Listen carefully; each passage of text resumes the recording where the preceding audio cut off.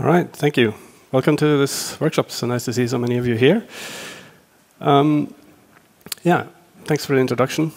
My name is Fredrik Vraalsen. I'm going to talk today about mainly AWS Lambda and a tool called Serverless Framework, which makes it simpler to build serverless applications using Lambda and other cloud services.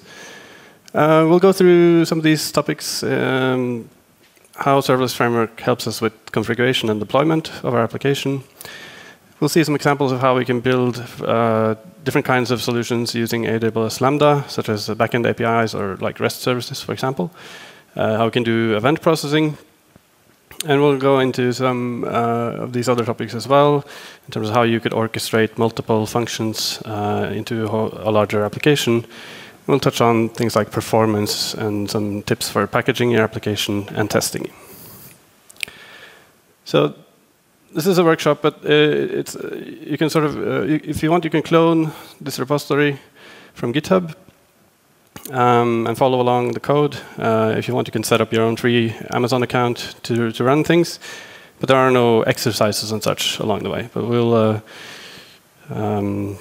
yeah. Also, the slides are on a link to the slides, a PDF is on that webpage. So, who am I? My name is Fredrik, as I said. I come from Oslo in Norway, where I just, well, since I was here last, I started working at the city government in Oslo as a data platform architect. But before that, I just realized when I was writing this talk that I've reached a milestone. I've been now a professional developer for more than half my life. So that's, yay. I've been working mostly with like backend development, Java, and that kind of stuff. But in the past couple of years, working on data platform and data analysis. So what do we do in the city government? Why are we building a data platform? And what does this have to do with Lambda and serverless? So the city provides a lot of services, a lot of different domains, ranging from like infrastructure, waterworks, and recycling and stuff, to healthcare and schools and kindergartens and whatnot. And currently, these are organized very much as silos. So there's little sort of collaboration between them in terms of sharing data, sharing services, and so on.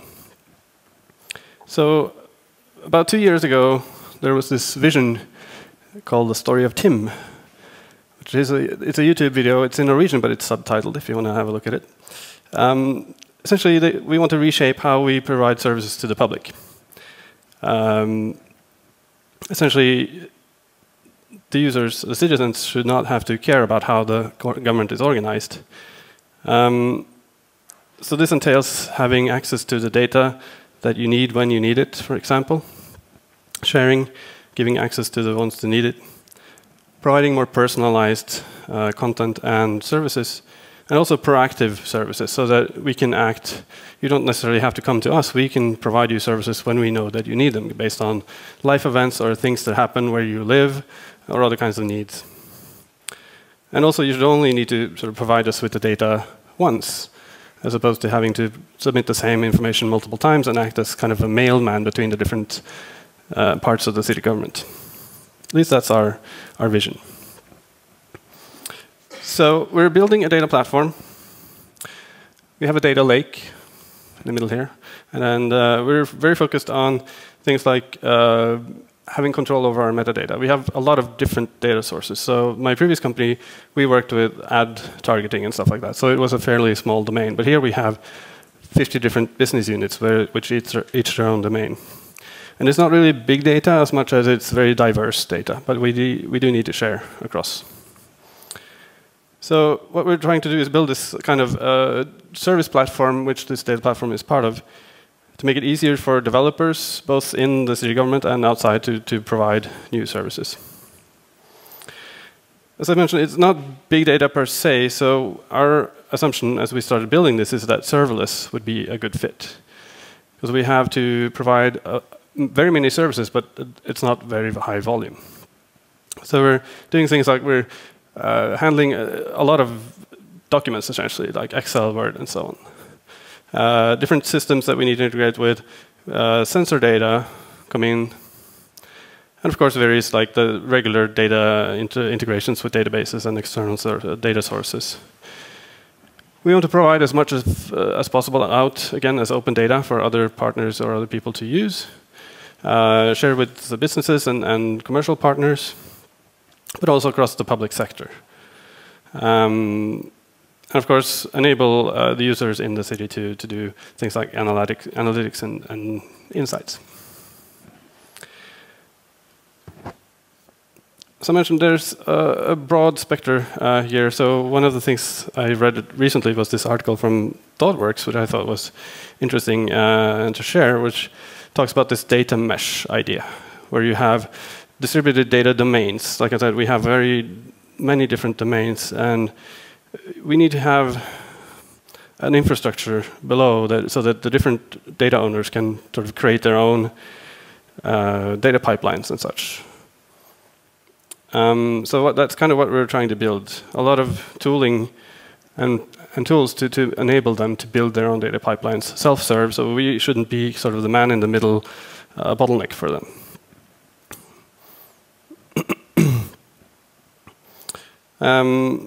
As I said, serverless seems to be a good fit here because we will have a lot of small pipelines, a lot of small data sets, and so on. So what are we using serverless for in our data platform currently? We're using it to build a set of microservices, essentially REST APIs, to do things like the metadata APIs and things like that, but we're also building processing pipelines. So components for doing data transformations, data validations, and connecting these together. And the goal right now, we need to code this thing essentially ourselves, but the goal is for the different developers and users to be able to define this on their own. We're using a lot of different services in Amazon. These are but a few, like Kinesis for stream processing, for example, API gateway for REST APIs, step functions for orchestrations, and so on. And we'll touch on some of these today, but not all of them. And we use a whole lot more as well. So, by the way, sorry, I forgot to mention at the beginning, but if you have any questions, feel free to stop me along the way and ask. So, we'll touch on these a little bit, but the goal here is, of course, to talk about Serverless Framework and AWS Lambda. So, anyone here already using Amazon Lambda? A couple of people, yeah? So, a lot of this should be fairly familiar for you, right? I won't be able to go into much depth on these topics, essentially, since I'm trying to cover a fairly broad topic. But so the actual Lambda functions themselves will be very, very simple. I'm just trying to show you how we can use Serverless Framework to help with some of the issues that you have when you usually develop these functions. So Lambda is a compute service in Amazon Cloud that lets you deploy and run simple functions. So what does that mean? You can upload functions and have them run based on various events or triggers, as opposed to uploading a container or a Docker image of some sort. So it's just single functions, essentially. And you can have a lot of them, of course. It's serverless, so there are no servers to manage. Amazon takes care of all the scaling for you and that kind of stuff, so you don't have to worry about that. And you pay as you go. You pay for the amount of compute that you use, plus the memory. So these are kind of the two things you need to think about. So the runtime is charged per 1/10 of a second, I believe. And also the amount of memory that you reserve for your function comes into play. And yeah, and it supports a ton of different languages. So I'm not sure if this is complete, but this is the one I saw, or the ones I saw recently at least. We're using Python for a bunch of stuff we were doing, but also not Java, but Kotlin. So anything that runs on the JVM, essentially, you can use as well. If you want to use Java or Scala or Kotlin, go at it. And you can also, if you want to do something else, you can bring your own runtime, essentially. All right. So, all demos should start with hello world, right?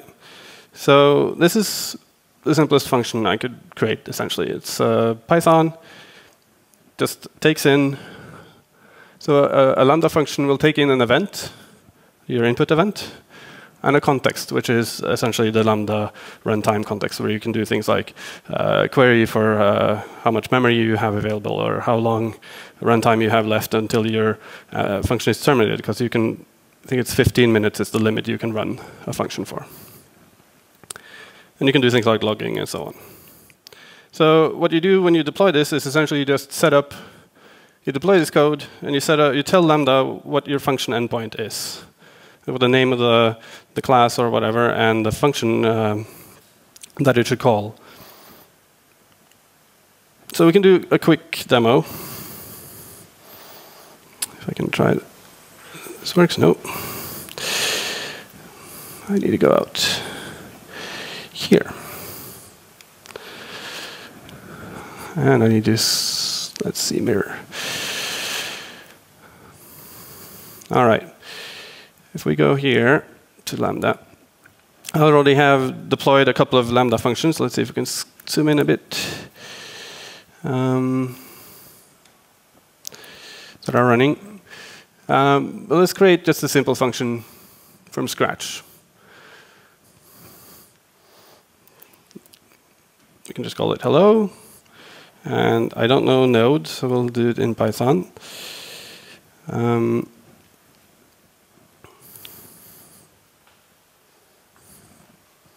It will set up a new function for you and give you essentially an editor where you can see the function code and start writing things. And here we see the Lambda dashboard. So we have our function here. It also has you can have some connections. For instance, here it's automatically set up connection for the CloudWatch logging infrastructure. You can have various triggers on the other side here. You can see this list here is kind of the things that can trigger your function. But right now we just want to create the function itself. So we requested Python, so it's already set up a very simple handler function for us, which just returns a JSON object essentially with the status code and a body. So this would work well for a REST kind of function. And if you see here, our handler is specified as, essentially in Python, it's the file name and the function name. So we could, if we want to just call this hello, for instance, we'd also need to update what to call here. If we want to test this, we can do so.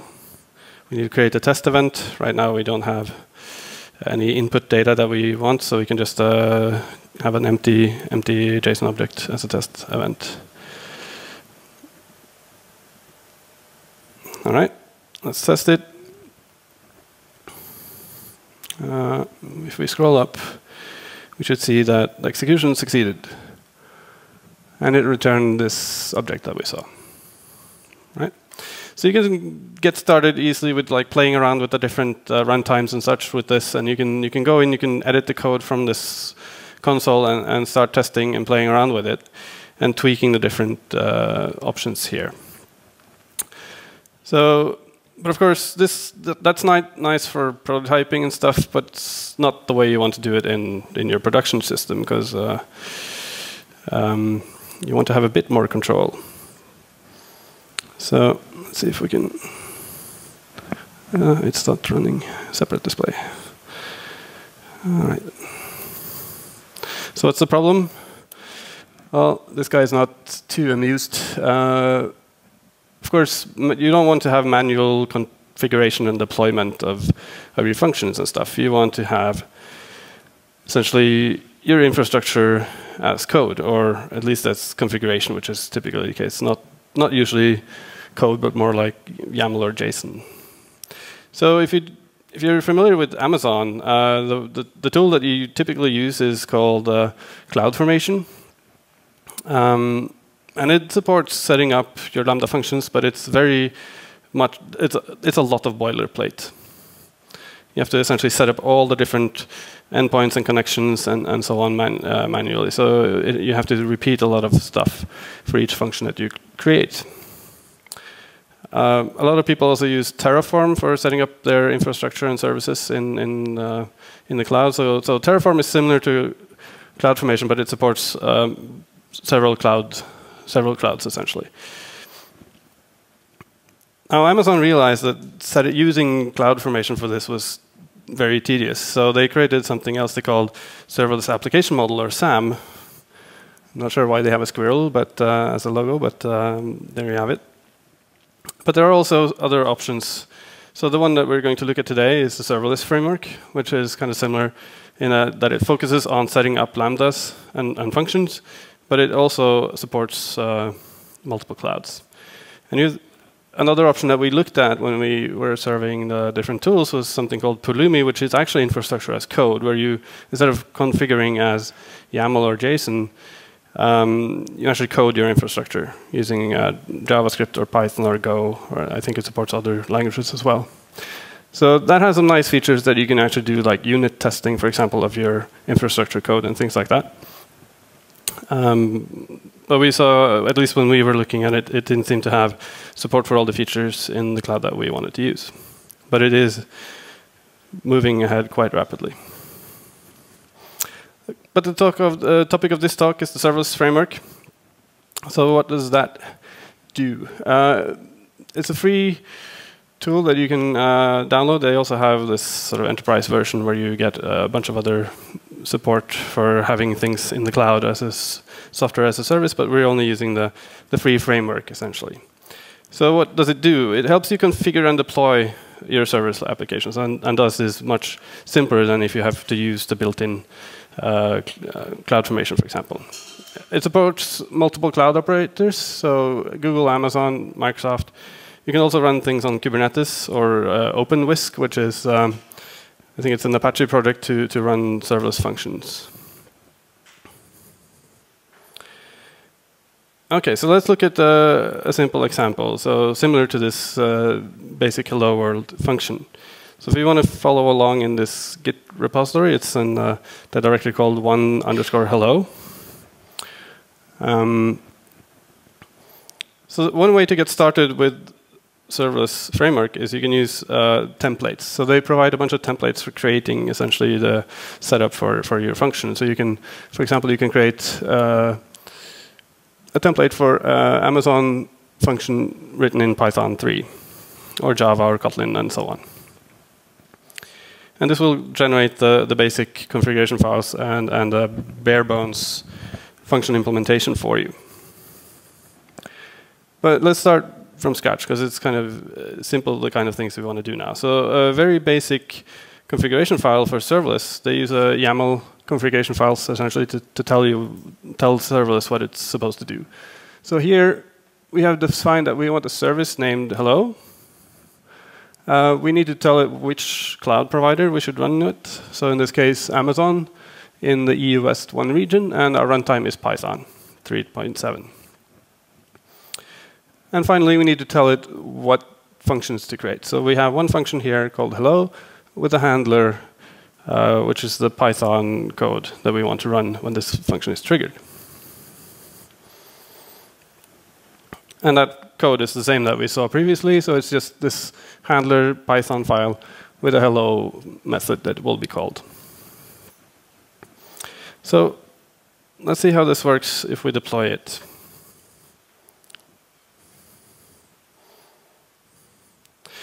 So in that Git repository, if you check out the code there are some instructions on how to set up everything if you want to play with this yourself in terms of installing serverless the serverless framework and so on.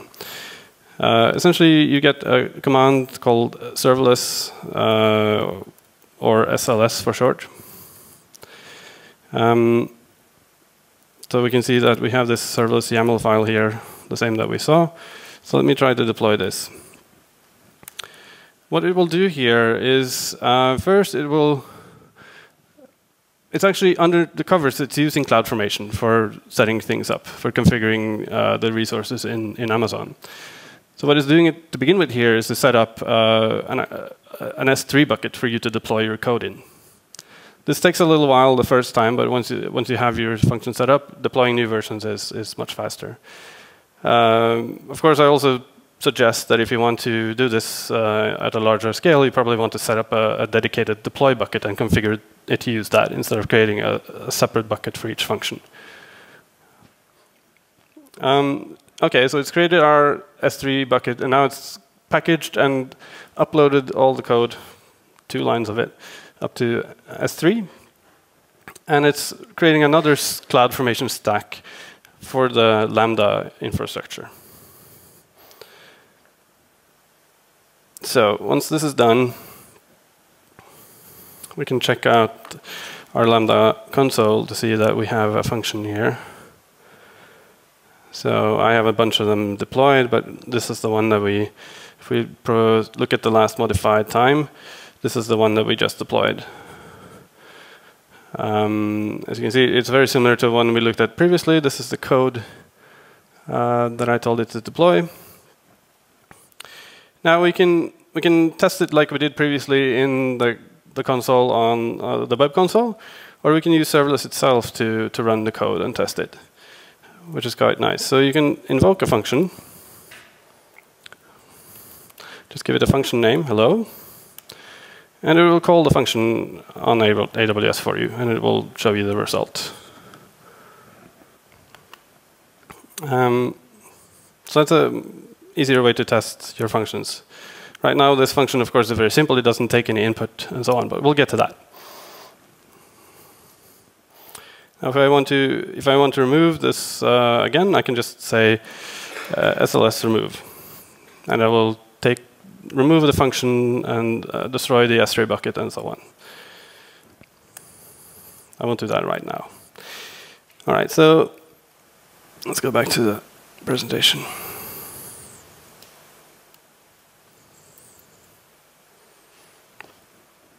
All right, so there are some screenshots basically showing what I just did. What I didn't talk about was this output that I got when the deploy finished, which shows you a bunch of information about your deployed function. Right now, there's not a whole lot here. It just shows me the service name. It also has this concept of stage, so you can have multiple stages in the same account if you want to have like a development version, testing version, production version, and so on. We've deployed our dev and production code in separate AWS accounts. So for us, that doesn't really help us that much. But if you want to have multiple development versions, for example, you can have that in the same account with different stage names. Yeah. So essentially, this function name is a composite of this service name, the stage name, and the function name itself.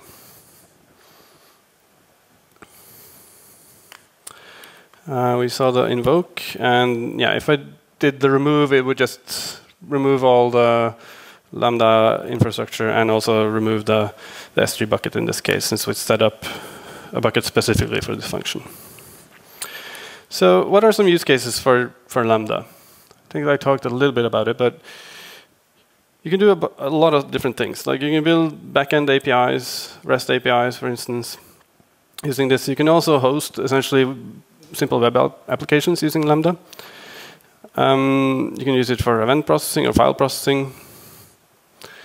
Things like ETL, transferring data between different sources. The things that we are currently using it for are these, the backend and event of file processing. So essentially our data pipelines and our various REST services. And I'm sure there are plenty more use cases, but as you can see when we look at how you can trigger these. So you can trigger Lambda in many different ways. You can use it. You can trigger it through HTTP calls, through either this API gateway, which we'll see later, or also their application load balancer. You can trigger it from various kind of messaging or notification services. So SNS is this notification service in AWS, and you have SQS as a messaging queue. Kinesis is a stream, event stream as a service. And S3 is their object store code. So for instance, we trigger some pipelines when new files are uploaded to S3. That will trigger the processing pipelines. You can also trigger Lambdas when there are changes in your DynamoDB database, for instance, or when you can also listen to WebSockets to have more long-lived sort of conversations between your web client and Lambda. If you have sensors, you can use the IoT infrastructure in Amazon. We essentially just use a REST API for that currently. And you can trigger it through other things as well. Alexa for like speech interfaces. CloudWatch, if you have alarms on your infrastructure, for example, you can trigger various Lambda functions through that, or just simple scheduled calls, like every hour or 10 minutes or so.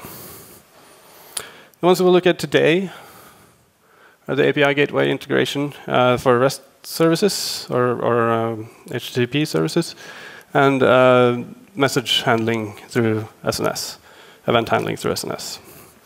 Part of the reason for that, I wanted to do Kinesis, for instance, but that's not available in the free account, so yeah.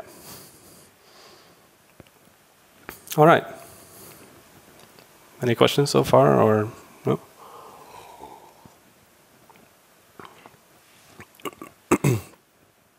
All right, so let's look at how we can extend our simple hello function with a REST API. To do this, we will put the API gateway in front of Lambda. There's a bunch of documentation on how you can configure that here on the Serverless Framework webpage. The slides are available, as I said, on this link here.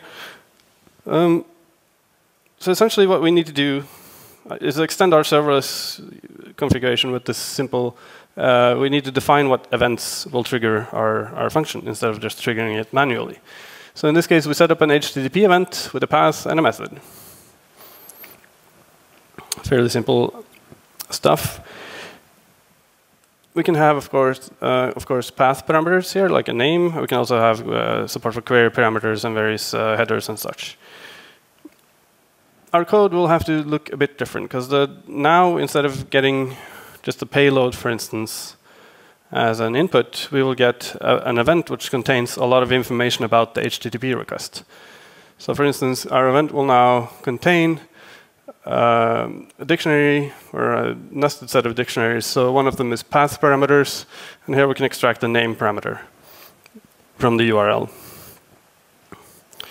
And we can build up our response, for example, as a JSON object with our greeting, and return this. So in this case, we need to build up the HTTP response, essentially, which is our status result code and the body of the response. So this JSON dumps will take care of basically writing this into a string, or converting it to a string. Yeah, there's a ton of details on how to configure this stuff, but yeah, there's a link here for more details. You can't probably read it right now, but if you have a look at the PDFs, it should be okay. All right, so let's have a look at the deploy here. It's very similar to what we saw in the previous one, but there is some more detail now. So for instance, if we look at the output for this, the result when the deploy is done, we'll have an endpoint now. So we have defined a get endpoint here, which we can call. So let's try that.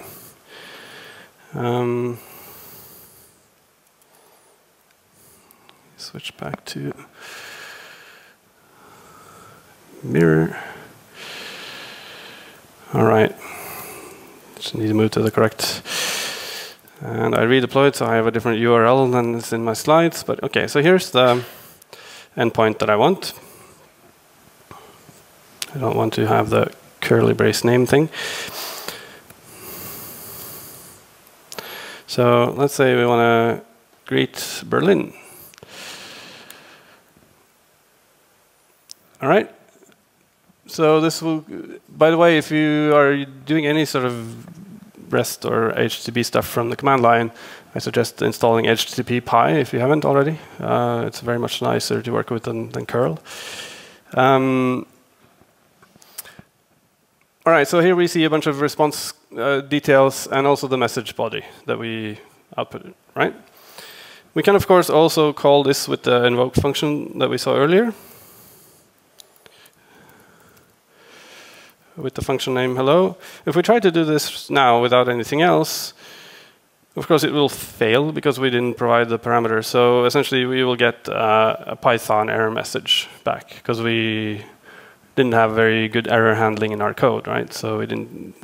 Typically we would say this should be a 400 error or something if we don't provide the path parameters.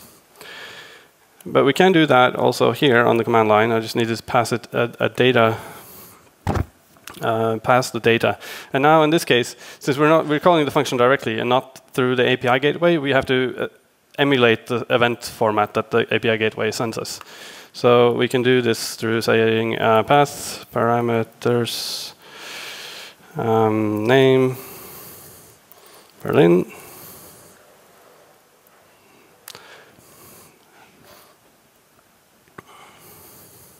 Should work, hopefully. There we go. So now we also see the entire response that it sends back to API gateway. So API gateway will take this response and convert it to an HTTP response with the correct status code and body. And you can also add things like headers here if you want to, for example, do course or something like that.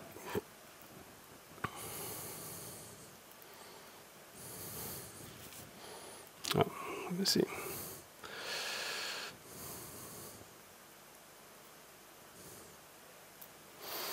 All right. Yeah, we saw this stuff. Yeah.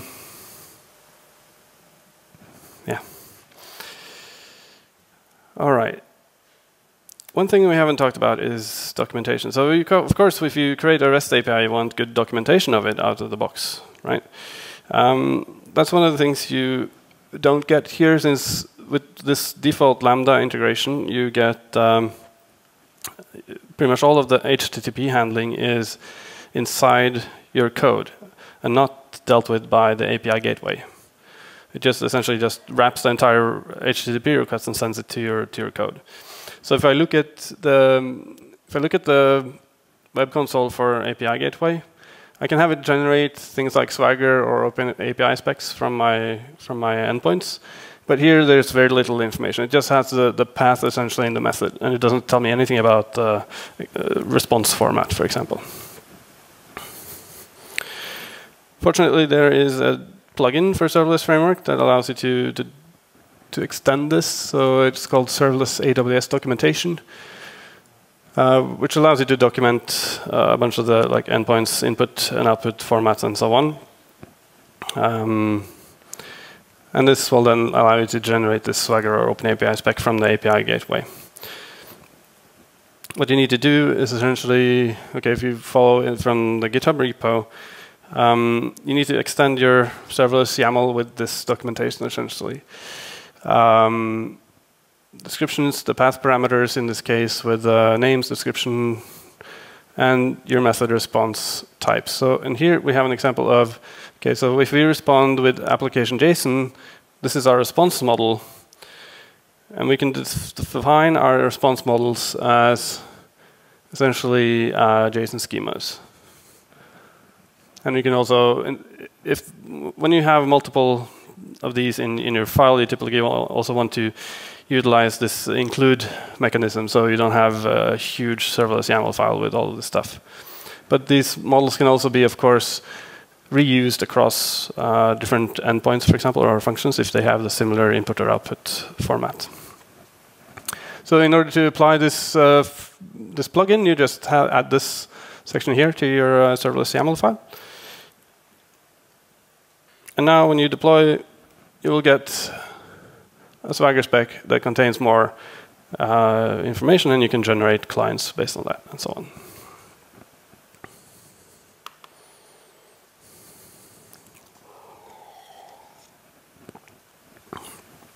All right.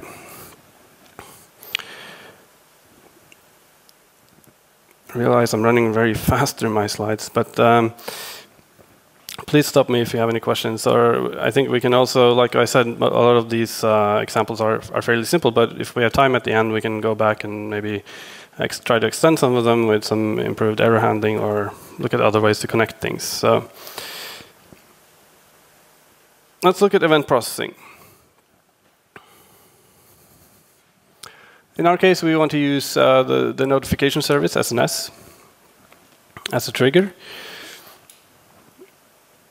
So similar to our HTTP endpoint, we can set up an event type now with the type SNS.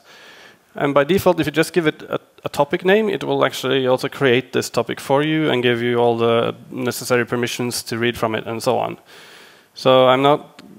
You can also, of course, reuse topics that you have already set up, but then you need to provide policies and roles and stuff to be able to access that. So I'm not going to go into detail on that stuff today. But you can, of course, reuse infrastructure that you've already set up in your account. Now, our handler will look a bit different because, of course, this event format now will look different than the one that we had for HTTP requests. So it will look more like this. All these different event formats are documented, of course, on the Amazon documentation pages. But in this case, we get not a single event at a time, but a batch of events from SNS. So you might get one, or you might get multiple. So we can do a for loop here over the records in our input event and extract, for example, this the actual body of the message. In this case, I haven't connected this function to anything except it's only writing, essentially logging what it gets. But what we do in our case is typically write.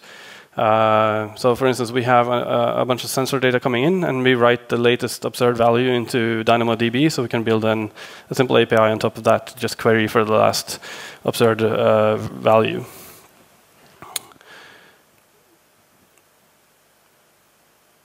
So in order to publish an event here, you can either go on the console, the SNS to the SNS console, and publish the event from there, or you can use the command line tool for Amazon Web Services and do SNS publish to your region and topic with a message. So in this case, hello Buzzwords. You get some feedback on the message ID, and if I look at the logs, I will see, for the Lambda function, I will see that, oh, we got this event. So it triggered successfully. We can try this as well if we, let's see. Where is my pointer? There. And I need to give you the display.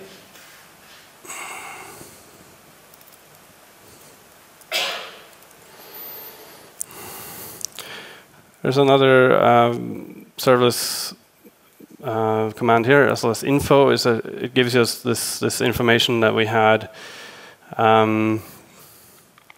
that you saw at the end of the deploy. So if you want to get information about the endpoints and so on, you can just run SLS info, and it will tell you details about your deployed function. All right, but here, let's see. I need to go into the actual console to see what it's called. So simple notification service. See if we have any topics here. Yeah. My events. So I need to use this ARN, which is basically the URL or identifier for my topic.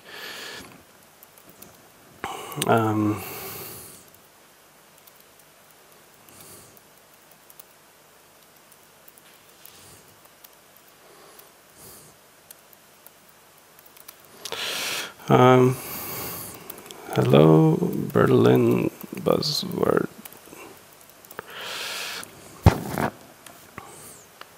Nope, what did I do wrong? Publish, of course.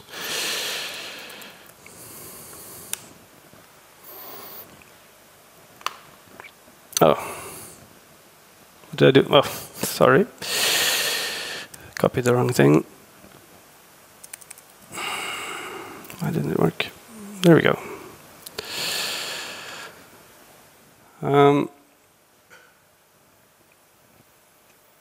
It's a bit slow, the network. Okay, so that published a message there, and if I go back to my logging, CloudWatch logging console, find the right log group. Which one was it? Element processing. This is the one. No, that's an old. No, this is the one, I think. Yeah, it's UTC. Always get tripped up by the UTC here. So here we can see the event that was published, or the log that we did. But typically, of course, you will have this function do something more interesting than just log it. All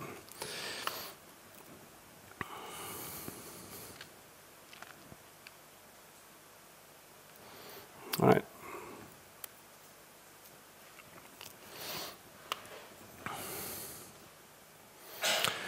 And one of the things that we are using it for is to connect multiple functions together to create a pipeline. And so how do you orchestrate this stuff? How do you get them to play well together, essentially? So you have two basic options, I think. One is that you can use the Lambda functions fairly standalone and then connect them through like message queues or SNS topics and so forth, or via Kinesis streams, for example, and just use your regular Amazon APIs to publish events from your Lambdas, because you can do whatever you want from your Lambdas essentially, and then that can trigger other functions. That gives you a nice decoupling, which can be good in some cases, but sometimes you have something that works better as a whole, and then you might want to have a tool for orchestrating that better. So what we use for that is Amazon step functions.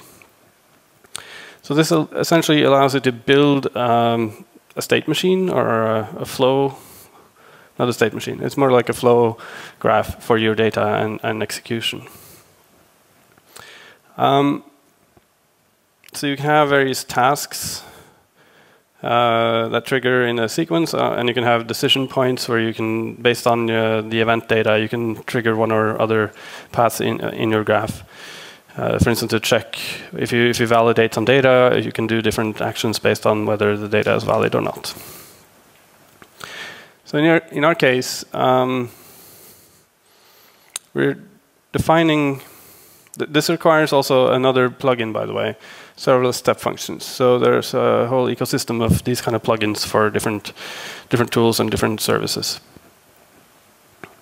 So what we do here, we have two functions now. One, this is to get sensor data with temperatures.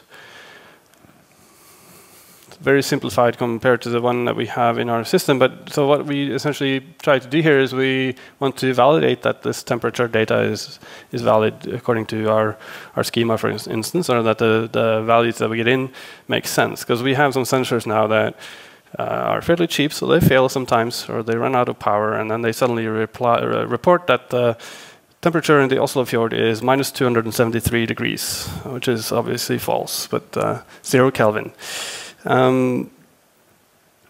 So those kind of things we want to try to filter out, right? But we also want these sensors don't know much about other things like where they are located or descriptions and so on. So we want to enrich the data with more information. So we can do that. So we have one function to validate the data that we get in and one to enrich it with some more information. So we set up a state machine here. So which we call process temperatures. So it's triggered by an HTTP endpoint, essentially. So we can set up, very similar to the HTTP trigger we use with API gateway. This will trigger the step function if we post an event to this path. And then we have the definition of our actual function orchestration. So here we have a state machine called sorry, I'm missing something. Anyway, oh, that was on the previous one. So we have a set of tasks here, and we start at this task, validate temperature. It connects to this one function that we created. And here you can see this naming here is this is the actual cloud formation name that this function gets. So you have to know kind of that it will take this name here, capitalize it, and add Lambda function. Right. And then we say, okay, if this thing succeeds, the next task is enrich location, and sort of you can build up a graph here, essentially. Or yeah. Now our handler, in this case, has two functions in it. one validate temperature and one enrich location. So this validate temperature will just look at the temperature values and see if they make sense. And if not, it will throw an exception. And it returns the event, and that result from this will essentially then be passed on as the input to the next function in next task in our flow graph. And here we'll just okay, we won't look at. We could add, for example, in our case, we have a lookup table which gives us, or we can look up the sensor ID and enrich it with more information with, for example, geographical location and description and so on. And then return that. So if we do this, we will get a new endpoint, essentially. Let's see if we can have a look at this. I keep losing my pointer. Here we go.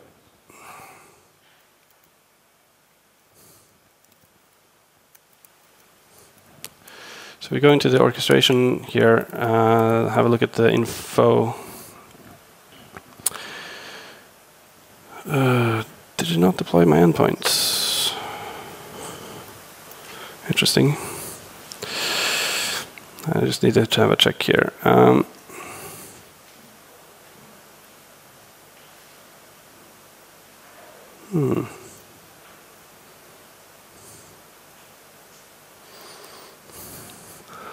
All right, okay. This is why I have photos or pictures in my slides. The demo effect hits. All right, let's go back here. So, not sure why that didn't work, but anyway. So typically you will get this endpoint where you can post now as opposed to get.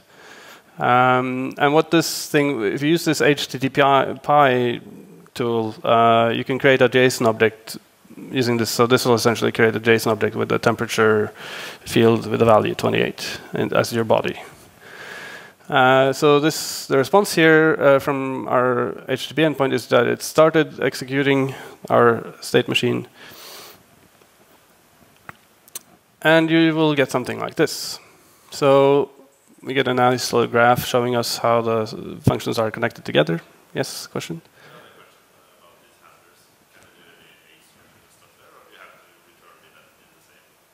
Right. Because the question is, can you do asynchronous stuff in these, or do you have to return the value? So you can do asynchronous lambdas in general. Although in this case, I think it makes more sense since you want the output here to go here. If you're coding, like for instance, in a language like JavaScript or using Node, that is more of a asynchronous approach, then you in your event handler or your method will take a third argument, which is a callback function. So you can once your code is done, you will call that callback with your result. Does that answer your question? Yeah. So in this case, we're looking at the output from our enriched location. So we see that, okay, it got an input. So it passed through the validation step. It got the input just passed along. And then the output from the function got added location data. Now, if we had called this with a temperature that was outside our defined range, we would see something like this. So in this case, our validate temperature function failed with an exception, saying it's too cold, since I passed it in the temperature minus 29. Now, this is a very simple example, of course, but in our system right now, we have pipelines that look more like this, for example. So this is a simple pipeline to take in like Excel files, convert them to CSV, do some validation and transformations on this, and yeah, which the users of our pipeline can define what these transformations are and so on. So you can build fairly complex stuff. And also, right now, I only showed an example where, in the previous one, where sort of the output of this goes directly as input to this. But you can configure a bunch of more stuff, like how essentially there's essentially a JSON object that flows through here, which you can modify along the way, and tell it which parts to pass to different functions. So we have one question here. Yes, that's for each Lambda function. I'm not sure if there's a similar time limit for step functions. I don't think so. So like the aggregate can be longer, I think. Yeah. Question in the back? Yeah, so with that more real world scenario. This one, yeah. Yeah. To me, it still looks like, I mean, it makes sense that these are different functions, but it doesn't make sense because to me it looks like there's so much network overhead. Why not put it all in the same? All right. Okay. So why not? So why are these different functions? Do we not have a lot of overhead instead of putting everything into one function? So first of all, these are written in different languages. So some of the code here is Python, but this one, for example, is Kotlin.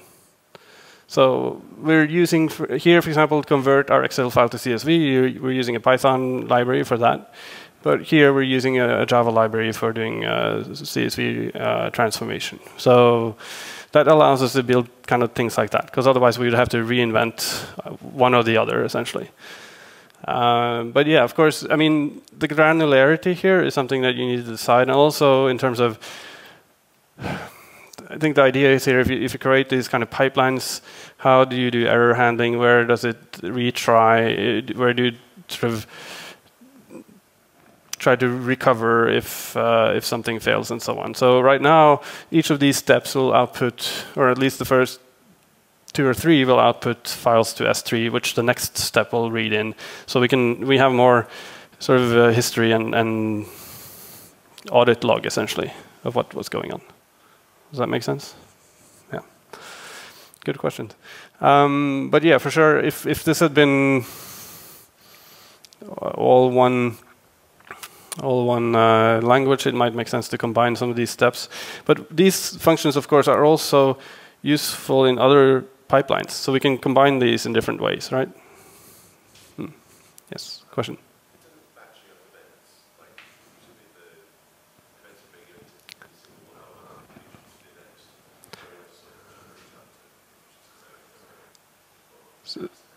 Sorry, I didn't catch that last.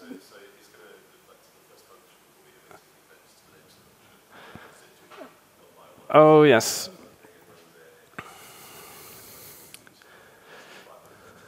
Yeah. So the question is, what if we saw previously that we have batching for input events from SNS, for instance.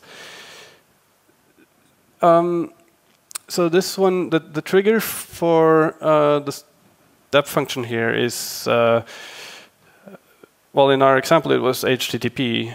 In our case, it's actually another Lambda function invoking it. But so we don't have a batch of event coming in here. I'm not sure how that would work, really, because how would you do, like, if one of them fails? I don't think you can have, like, one event here fan out to, like, 500 on the next step, if that's what you were asking about. I think in our case, the whole state machine or the whole flow will either fail or succeed. Yeah, does that answer? Yeah, but I think in our case, we always have one input event in this case. Yeah, and there are, so you can use several different type of triggers for step functions as well, but I'm not sure. It doesn't have as many. Like, you have HTTP endpoints, you have scheduled timers, and maybe 1 or 2 more, but I don't think you can use SNS, for example, as a trigger. So you'd have to, from your SNS topic, you could have a Lambda that would then trigger your step functions, right? Which would then call it once for each event. Does that make sense? Any more questions? Yes, one here.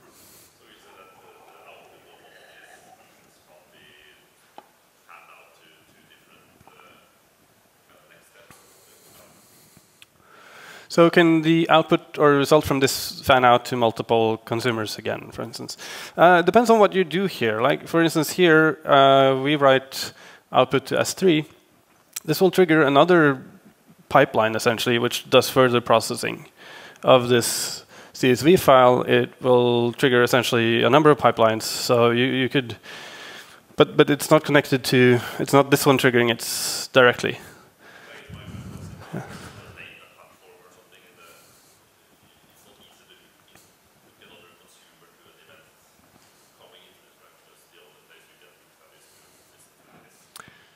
Yeah, or we could, of course, write to SNS or Kinesis or something here, right? But if, in order to trigger another orchestration like this, you would have to have a Lambda function in between your Kinesis stream, for instance, and step functions. Does that answer it? Yeah. So, yeah, event at a time, at least for the stuff that we do. Now, as we produce, actually in each step here, we produce intermediate files in S3. And that will trigger notifications, which will then trigger potentially other runs of this. Yes? You said that when you do the enrichment, you query to the database, for example, if that's doing one at a time, it'll pick up that stuff. You can do that, yeah. We're not doing it in this case, but you can call, you can do from your Lambda, you can do whatever you want, essentially, right? As long as you keep within that time limit. So if you can call out to DynamoDB, for example, to query, to join with data there, or in our case, we have some internal lookup tables that are basically just configuration. Yeah. But you can call external services from your Lambda functions, no problem. Oh yeah, yeah. Yeah, that could be an issue. And we'll get into that briefly, actually on the next slide. All right, any more questions before we move on? All right, let's talk about performance then. How many have heard of this cold start problem? Are you familiar with that? Yeah. So, okay, so essentially the way Lambda works, I stole the next picture from an article here. The way it does is when you trigger a Lambda, it will first fetch the code from S3. It will start up a container to run with your runtime. And then once that is bootstrapped, it's ready to actually run your code. So this part here is what's called a cold start. And it adds latency to your code, right? But what it does is it will reuse this container, if it can, within some time span defined by Amazon, which they don't tell you, but you know. So you want to try to avoid this, or at least keep this as low as possible. But what they say is that you should really just worry about this part mainly, because it's Amazon's challenge to sort of reduce this as much as possible, right? That's their deal. That's what they can do. But there are things you need to take into consideration here. So the life cycle is essentially that, so one container is one execution. There's no parallelism inside one container. So you run your handler, when it's done, it can run another or handle another event, but it won't do multiple inside a single container in parallel. So what happens if you have multiple requests or triggers coming in, it will spin up more containers on demand, right? And then once they are idle, it will spin them back down again. But there's this time in between when the handler is done. What it does is essentially it will freeze the container and the current state in the container. And if another request comes in within some given time frame, it will thaw that container and will enable that to run that request or handle that request and then freeze it again. But after some time, the container will be destroyed and removed. So what you want is to have essentially this happen, right? Instead of booting up new containers all the time. What we see in terms of cold start in our code in Python and Kotlin or Java, JVM, it varies, but it can be, and the cold start could be anywhere from like a couple hundred milliseconds to maybe a second or two, typically. Whereas if you have a container that's ready, it's our response time is down in a few milliseconds for the simple services. One thing that can make this quite a bit worse is if you're using virtual private clouds or VPCs. If you want to, for example, query a database that's in a separate private subnet in your VPC configuration. So you've sort of split your account into multiple virtual clouds for security purposes and so on. That's fairly common. Every time a Lambda container needs to connect to that VPC, it will need to set up a network interface, essentially a network connection. And that can take a long time, up to like 10 seconds or so. So that's one of the reasons why we, for example, decided to put all of our metadata and stuff for our pipelines in DynamoDB instead of in RDS, their SQL as a service. Because that's not there. You don't put DynamoDB in a VPC because you handle all the security stuff through their regular identity and access management controls. Whereas if you run like a SQL database, it will need to deal with its own security, right? It's not connected to the IAM infrastructure. So just to be aware that you can have long cold starts, especially if you do things like connect to other subnets in your or other VPCs in your network. They are working on improving this. So instead of every container having to set up their own network interface, it's going to be one between the VPCs or something like that. So they announced something this winter, I think, that they're working on sometime this year. It should be fixed. Not sure when. Yes. Yes. Right. Good point. So resources that are costly, those would typically, in your code, would typically be set up here, right? So you want to avoid that you do this in your handler code. If you set up a network connection, or a database connection, for example, or some other kind of resource that takes time to set up, you want to have that be kept through this freeze and thaw cycle. And you can do that. If you just put it in like a global variable or a singleton or something that survives, that's sort of outside your handler function, that's just part of the regular class setup, for example, then that will survive. And you can reuse that. And I've heard people do interesting things like put their Kafka clients in there and so on, which sounded very, yeah. And then they had to do things like check whether the client was still alive and restart it and so on. So yeah, you can do crazy stuff. Right. I'm nearing the end. A couple more things. So packaging your code. We haven't looked at that in detail, right? But for now, we've just written very, very simple functions that don't have any dependencies or anything. But essentially, it will. So Serverless Framework will deploy a zip file. But of course, you have to tell it what should be in that zip file. So and you want to try to bundle all your dependencies in there. So if you're writing Java code, for example, you can have Gradle or Maven create like these kind of fat jars that you can point to and have that be your deployment artifact. You can also deploy, and I actually think that's recommended, is to have your dependencies as separate jars in a library directory and have it put that into a zip file. For some reason, that's supposed to be faster in the cold start or something. Less code to scan, I think, when they do the hot path.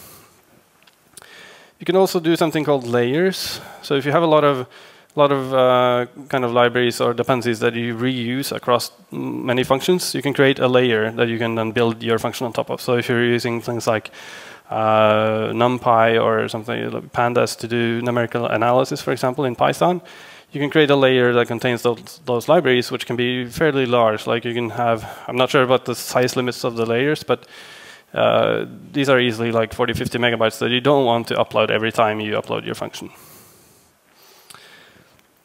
So that's a good idea, to create a layer and then reuse it. It's kind of similar to how you do Docker images, like you build on layers on top of each other. I think you can have up to 5 layers on top of each other in Lambda. Another thing to think about is the runtime environment is Linux. So if you're building your Python code and libraries, dependencies on Mac, for example, it will not include the correct libraries or the native libraries. So the the thing you do there is, for Python, there's another plugin that's called Serverless Python Requirements that will, if you're not running on Linux, it will boot up a Docker image to do the packaging, essentially.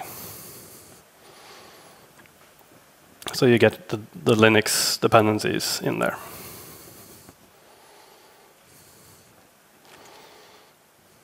All right, testing. So we've seen a little bit of it. So for instance, if you just like write everything into your handler function, a lot of concerns that are not part of your business logic will creep into your methods. Things like handling HTTP requests and responses, dealing with the SNS event formats and such. So like any sort of, it's just good practice. Separate your business logic into separate methods and so on. So you can test them, unit test them. And mock out, for example, if you call, like for instance, if you call other AWS services like DynamoDB or S3, it's a good idea to have those passed in as dependencies that you can then mock out, or use things like in Python. You have this, the Python AWS libraries are called Boto or Boto 3, and they have this Moto library, which is a mocked version of that. So you can mock out and do tests for the different AWS services, which is very useful. So if you want to mock out S3, for example, you can easily do that, and then set up your mocks and test that things were put in the right place and so on. Another thing you can do is also to invoke the functions locally instead of calling out into the cloud. So invoke local will run the function on your local machine instead. Of course, this can run into issues if you want to actually use other cloud infrastructure, which is the big kind of hurdle here, right? If you want to use other services, you either have to actually call into the cloud or mock them out somehow, or you can also try to use things like, there are some tools that allow you to run things locally, like Kinesis Lite, or you can actually download a local version of DynamoDB and run it on your machine. Typically, you do this through Docker images. So there's also a bunch of tips and tricks for testing on the Serverless Framework webpage. Okay, so there's a bunch of stuff I haven't talked about. We have some time, so we can go into stuff if we want. Setting up other infrastructure, like outside the stuff, like if you have stuff that's shared between these functions or pipelines, typically you want to set them up outside of Serverless Framework. So we use Terraform for that in our case. So we just have to reference the IDs essentially in our Serverless Framework configurations.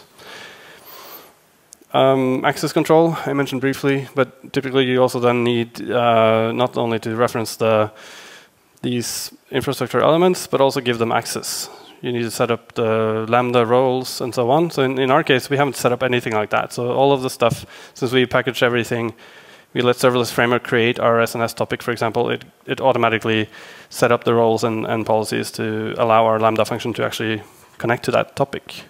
But if we had been reusing an existing topic, we would need to provide the policies and stuff to do that. In terms of the API gateway integrations we looked at,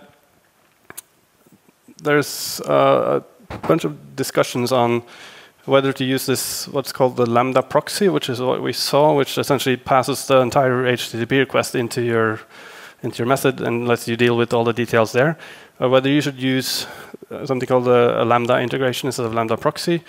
So that lets the API gateway do its work, actually, like taking care of the HTTP part of it and just passing you a more domain-specific or business-specific event, doing the transformations, doing the status handling, and so on.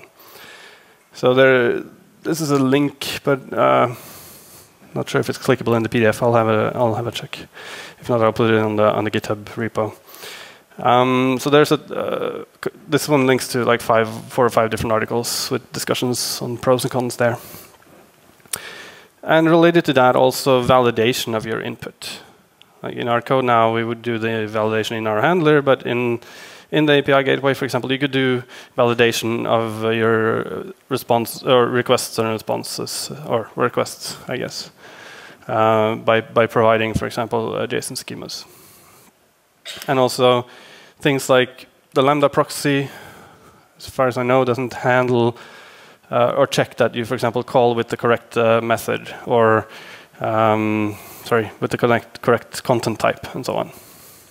So you need to deal with a bunch of that stuff in your code. Whereas if you use the Lambda integration, it's more set up on the API gateway side, but you get more out of it as well.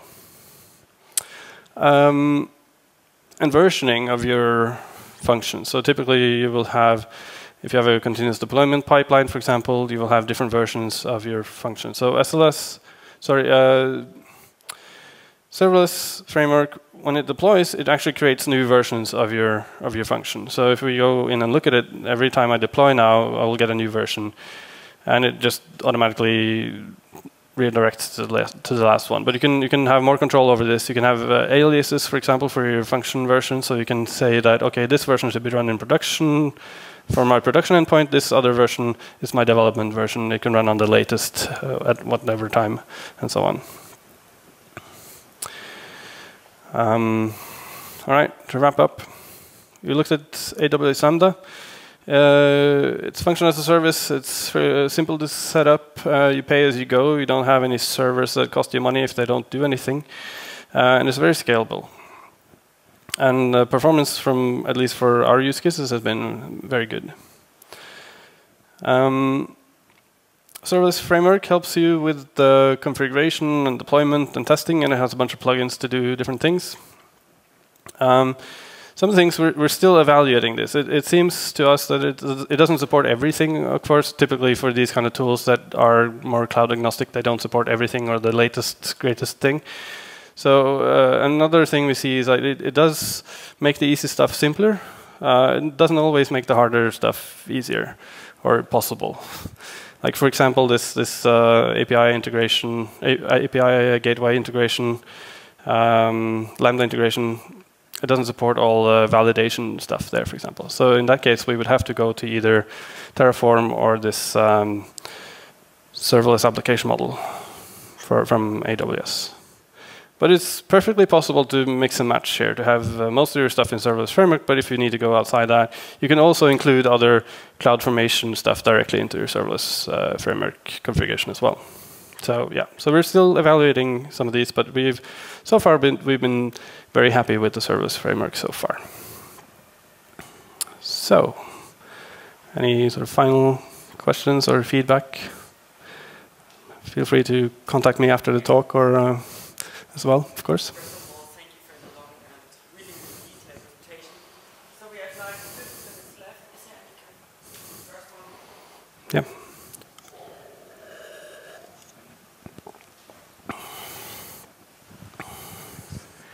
Hi, really nice presentation, inspiring.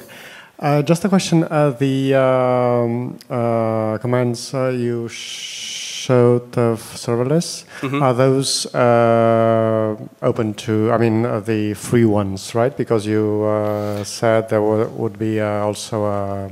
Yeah, so it's all the serverless framework is free for use. Okay. Not sure the status of it's like open source or something, but it's on GitHub, I believe. The enterprise stuff is more about like administration things, like you can put your configuration in the cloud and stuff like that, as far as I know. And the second one, thank you. Second one would be how do you control the cost of your lambdas? I mean, good question. Cost control. Right now, we're just monitoring things. You can use, for example, the API gateway to handle some of this for your HTTP endpoints. So you can give different clients different rate limits and things like that. But we haven't done this in practice yet. We don't really have that many users yet, but we hope to get there. Thank you. Yeah. All right. Any more questions? Yeah, over here.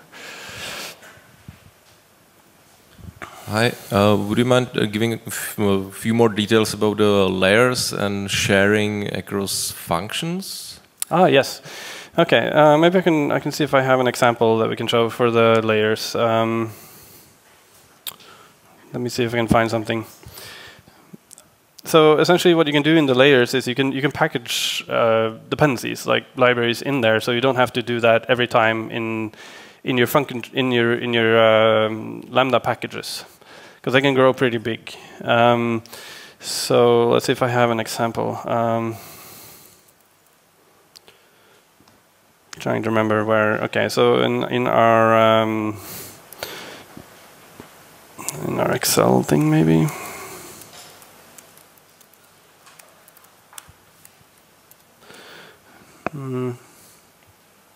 No. No, but I know that one thing we have done is in some cases we've put things like we have a bunch of functions that do Python transformations of things using pandas. I'm not sure if you're familiar with but it's like a numerical library and it's fairly big. So we put this in a layer, so we can just say we have a dependency on this layer in our build process, and that means we can reuse that across a ton of different functions and not have to package that every time. So it saves us essentially, instead of packaging like 40 megabytes every time we deploy a function, we package maybe 100 kilobytes instead. Yeah, so it's faster to deploy, faster to package. Yeah.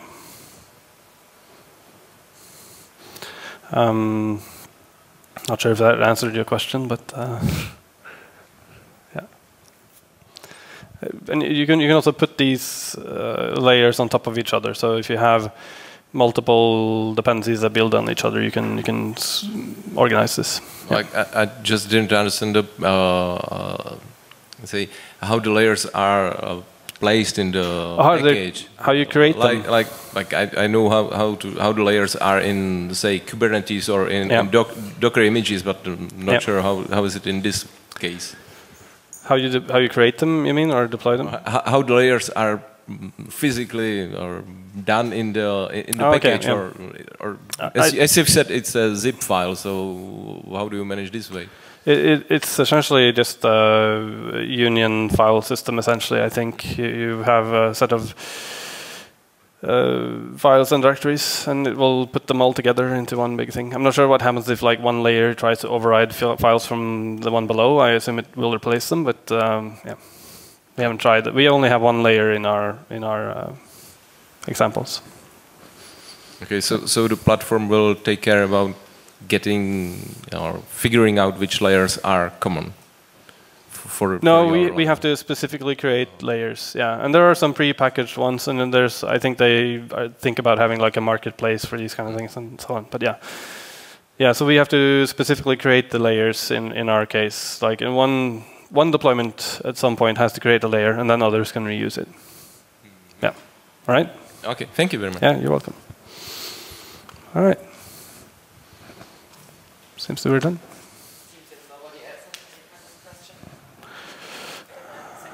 All right, thank you.